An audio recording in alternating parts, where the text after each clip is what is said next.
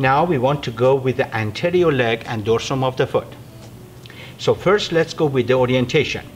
This is the right side of the leg, and here is the inner side, medial side. So of course the top part is here and the bottom part is here. So here is the knee area, and as you can see, we put the skin incision along the anterior border of the tibia, and then we go all the way down to the dorsum of the foot. When you put this incision, be careful for the soft tissue underneath, especially the branches of the superficial peroneal nerve. Okay, now let's reflect the skin laterally and medially.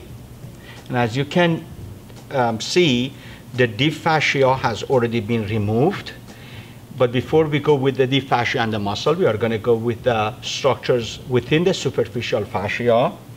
As you recall, on the medial side, the superficial vein is great saphenous vein, which starts from the dorsal venous plexus on the dorsum of the foot, and then the vein passes anterior to the medial malleolus right here, and it goes actually within the superficial fascia of the leg all the way up to the thigh, and then eventually drains into the femoral vein, as you recall.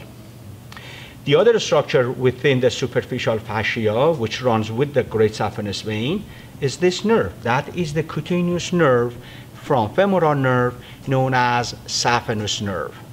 So then saphenous nerve actually supplies the skin on the medial leg, and then it goes to the medial side of the foot. Okay, in this specimen, we want to review the muscles of the anterior leg and dorsum of the foot. First, as always, orientation. Here is the lateral side of the right lower limb, and of course this is the medial side. One thing actually you can see before we go with the muscles is the superficial fibular nerve. It's better actually in this specimen, it's shown better in this specimen. Is this, as you recall, the superficial fibular nerve is the nerve of lateral compartment of leg, and then it actually comes to the skin on the dorsum of the foot. Okay, now let's go with the muscles of the on the anterior leg. The first muscle that we want to see is tibialis anterior muscle.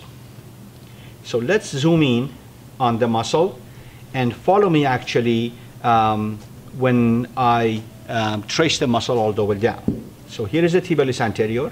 It is a tendon of the muscle, passes under the extensor retinaculum, then it inserts to the medial cuneiform and the base of first metatarsal bone. The next muscle right here is the extensor hallucis longus, right there. Okay? Now let's have a wild guess and to say, how do we know that that is extensor hallucis longus? If you said that I only need to trace the tendon of the muscle and bring it to the big toe, you are right. Okay? So then here's the extensor hallucis longus. The tendon passes under the extensor retinaculum. Hopefully we have a close-up of the tendon here. When you trace the tendon all the way down, and as you see, it inserts to the distal phalanx of the big toe. Now let's go with the next muscle, extensor digitorum longus, this muscle. Okay? The extensor digitorum longus, the other muscle of the anterior compartment of leg, sitting on the lateral side of the anterior leg. Then the tendon passes under the extensor retinaculum.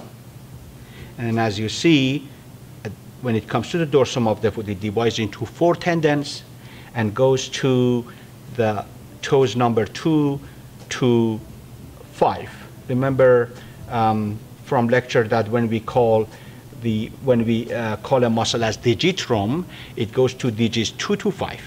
Okay, and here is a tendon of extensor digitorum longus. The last muscle, but not the least, is peroneus tertius. That muscle actually is a part of extensor digitorum longus right here. However, when we trace that all the way down, we can see the tendon of this muscle inserts to the base of fifth metatarsal, not really base actually, to the fifth metatarsal bone. So then that is fibularis tertius or peroneus tertius. That's all about the muscles of the anterior leg. Next, we want to go with the muscles on the dorsum of the foot. The muscle on the dorsum of the foot is extensor digitorum brevis. So if we actually pull the tendon of the extensor digitorum longus out of our way, the muscle that we can see here is extensor digitorum brevis. The tendon of this muscle actually goes to toes 2, 3, and 4. And that is, guys, is an exception. The thing is, when we say extensor digitorum, we are expecting that the muscle goes to digits 2 to 5. However, this is not the case. Okay? The most medial part of this muscle, this one, is referred to as extensor hallucis brevis. Okay? So right there, that is extensor hallucis brevis, and the tendon of the muscle goes towards the big toe because it's hallucis, and it inserts to the proximal phalanx of the big toe. So then practically we have two muscles on the dorsum of the foot, extensor digitorum brevis and extensor hallucis brevis. Next, we are going with the nerve and blood supply of the anterior leg and dorsum of the foot. So here is the head of the fibula. And as you recall, the common peroneal nerve or common fibular nerve winds around the fibular neck and divides in two branches. Superficial fibular nerve, which is this one. This is the nerve of the lateral compartment. So it supplies these two muscles here, and we will review that later.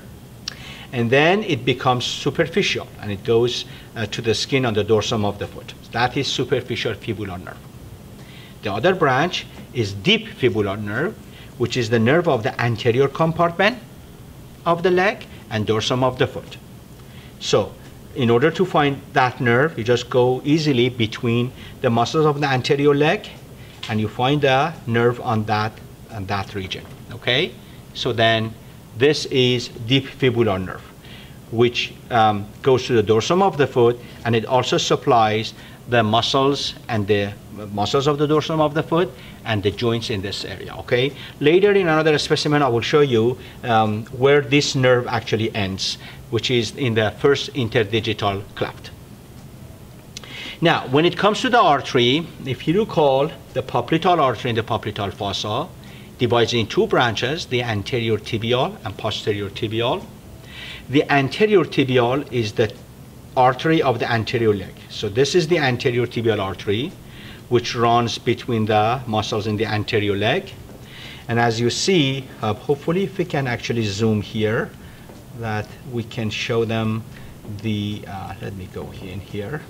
So the interosseous membrane right there. Okay, so then the artery and nerve runs anterior to the interosseous membrane. Okay, now we trace the artery and follow the artery all the way down, and then it goes to the dorsum of the foot, and it changes its name to the dorsalis pedis artery. As you recall, deep fibular nerve comes from the anterior leg to the dorsum of the foot. So this is the nerve, the deep fibular nerve, that has passed under the extensor retinaculum to come to the dorsum of the foot, and then it supplies the muscle and the joints on the dorsum of the foot, and eventually it ends up in the first interdigital space. So then that is the deep fibular nerve, which supplies the sides of the big toe and the second toe. Whereas the superficial fibular nerve, which is this one, and we will show you actually better view of that in another specimen, supplies the rest of the skin on the dorsum of the foot.